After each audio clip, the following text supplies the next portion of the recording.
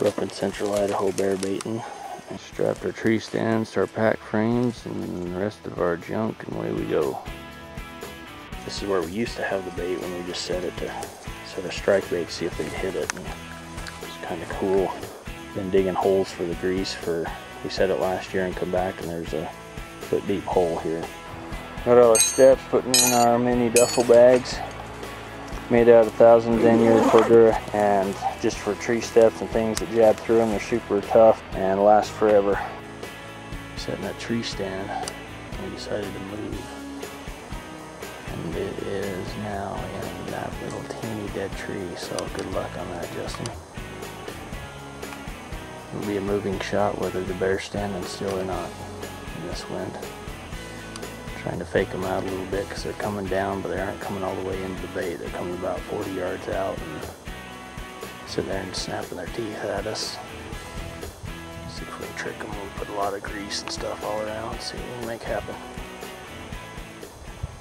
Reset the baits and all that stuff this morning, and it got hit good last night, but the camera didn't work, so I don't know what hit it. Didn't have anything come in last night. We got a huge windstorm and I couldn't hardly even sit in the tree. And just nothing came in, but we have an awesome day today. It's been hot, about 75 probably.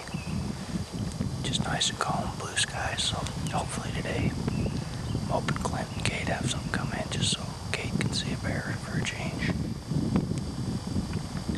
And this one's still getting hit pretty good. Our lake bait was mostly gone, but kind of shut down. So we pulled everything out of it, or kind of abandoned that one, and they're just on these two.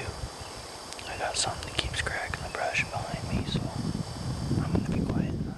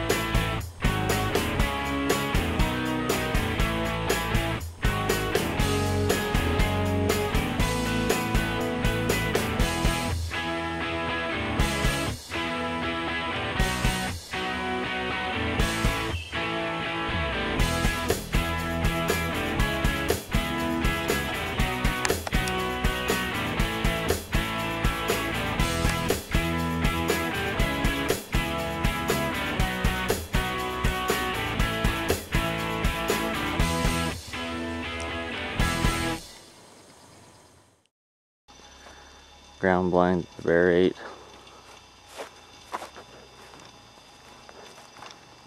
Cade and Clint sat in this a few times, went back one night to sit and flipped over, and the bear had ripped it up a little with my seat, or my chair too, and the inside was all torn up.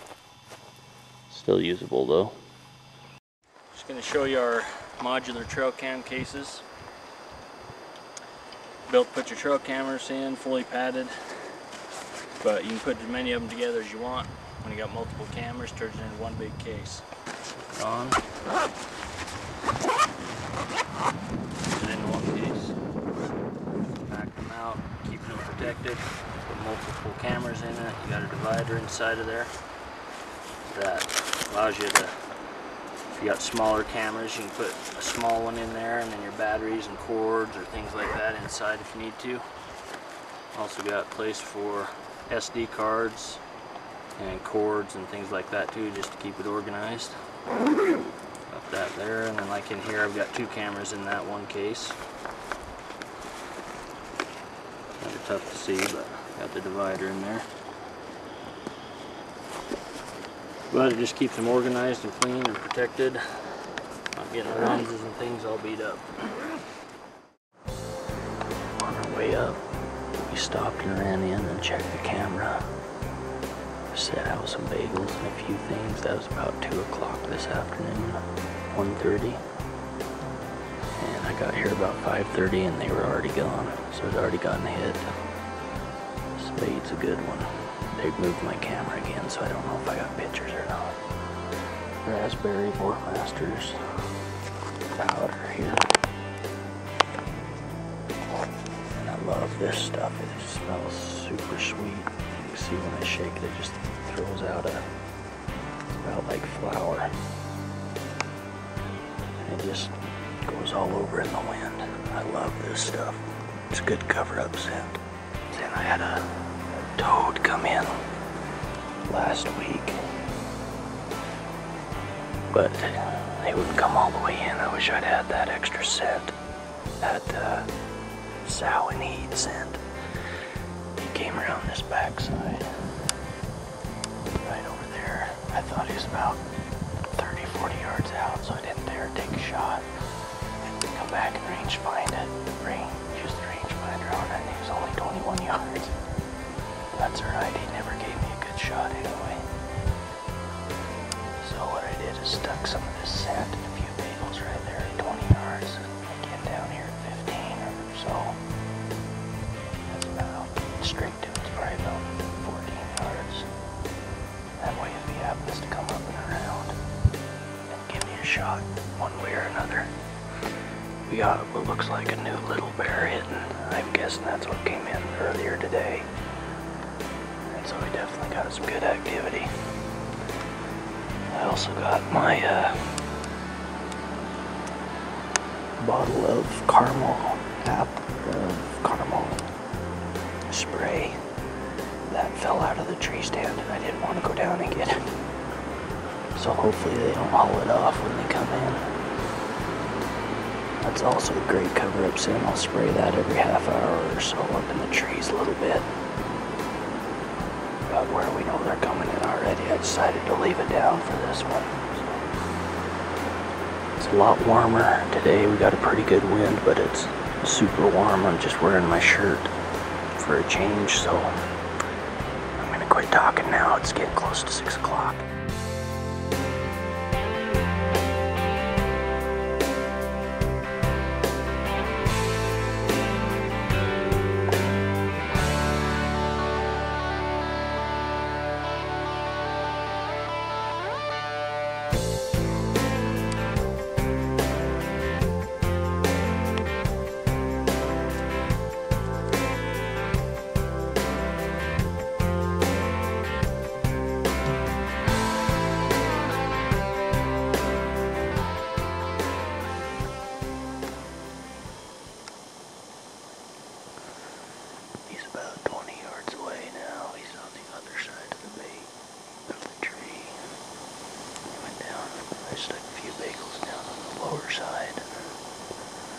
Basically eating everything we have.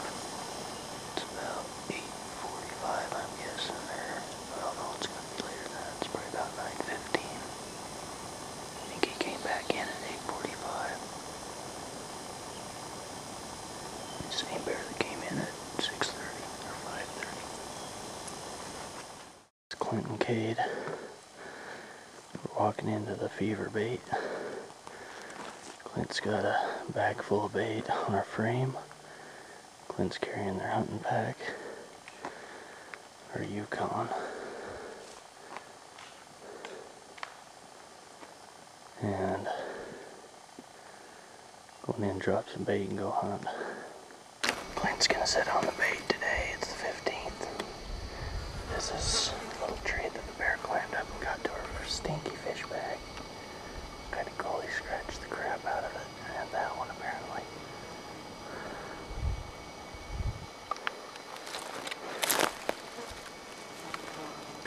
Here, try to get some scent going. Use Clint's Ready Light fire puffs to start a fire quick. Some mineral oil and wax blend. The thing I like about this is you can light the cotton ball. Then you stop and put your sticks on top of it. Light's super easy, and you got about 2 to 3 minutes to get the fire going. It's got kind of a gel paste inside of it.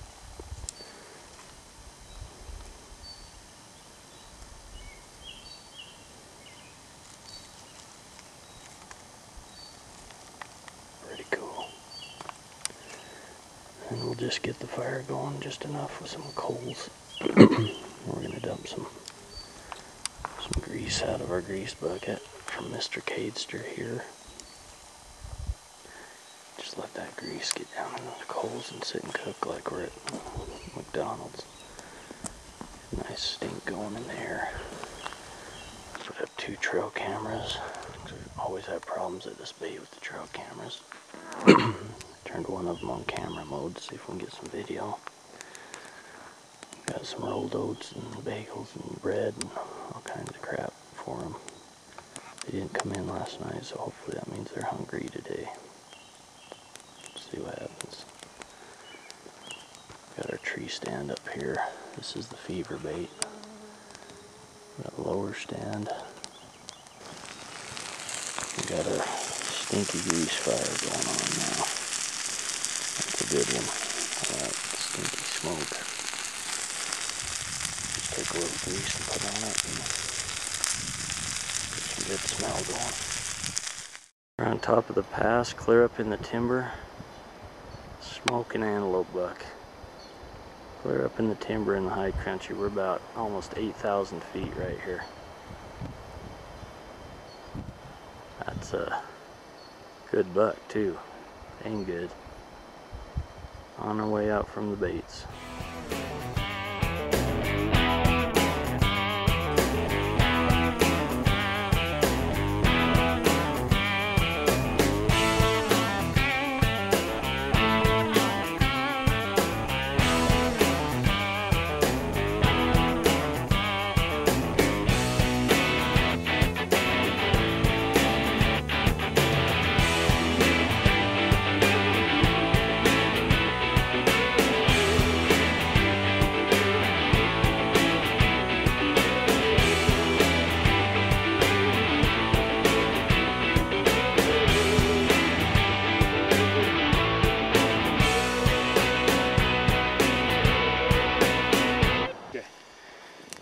We got a little blood on the log. We have been looking for almost 4 hours.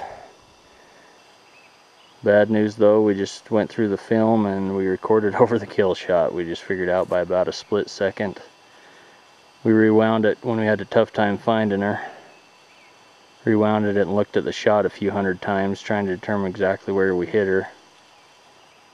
And then when we found her, we threw on the camera and started recording all excited and recorded right over it. So you can see this blood right there on the tree. And he was actually plowing over saplings like that. And once we got on that, it was pretty easy. And then Clint will take it from here. Well, we just kept finding more blood on the tree limbs and logs. We get down here, we can see. I heard him crash through some dry branches. I'm assuming this is where it was because. Look at this right here, sorry. We've got blood. I've got to show this. There we go, we got some good blood here on the branches. And he got a little on that tree right there. He came over across this log here, and when he landed, it let out a big puddle of blood on the stick there.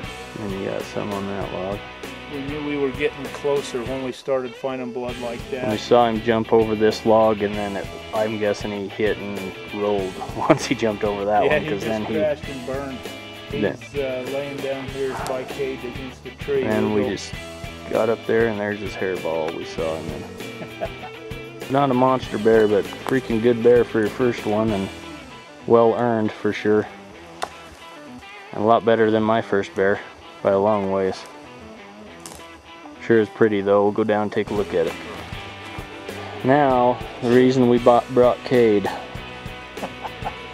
Go bring that bad boy out. I'm guessing him at 150. Not a big bear. We have a bigger sow that was coming in earlier, and then this one, I've got him on video all last night, and then decided to send Clint in here today early. We went in, we were gonna try to be here about 2 or 3. We got here, I think, and left the tree at 3:30. Put out a bunch of stink and good bait and grease and stuff, and he was hitting the bait at 4. He shot him at 4:05 or so. He was back in within half an hour. Pretty bear though, that'll make a cool rug. That's a lot more chocolatey than I thought he was. Been up here hunting for a couple of days.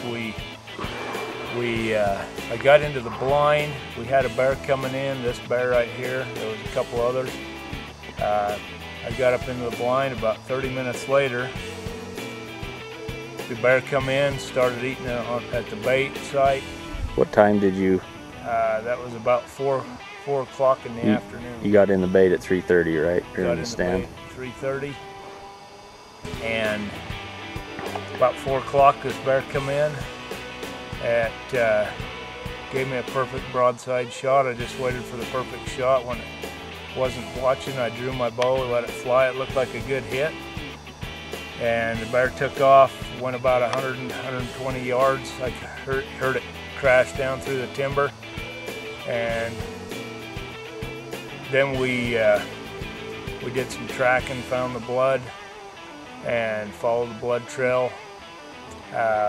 Led us to the bear. A couple products we used for our hunt here. We've got some Boarmaster Raspberry Donut Bear Attractant. Works really good. It puts out a really fragrant, strong odor. Lasts a long time.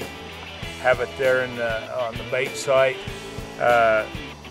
Then Ready Light Fire Puffs. Complete fire starter kit, magnesium flint and steel lighter. 9 Ready Light Fire Puffs, 3.5 to 5 minute burn time each. I wouldn't go out in the back country without some in your day pack. Speaking of the packs, we've got the Rocky Mountain Pack Systems Yukon pack that I really like.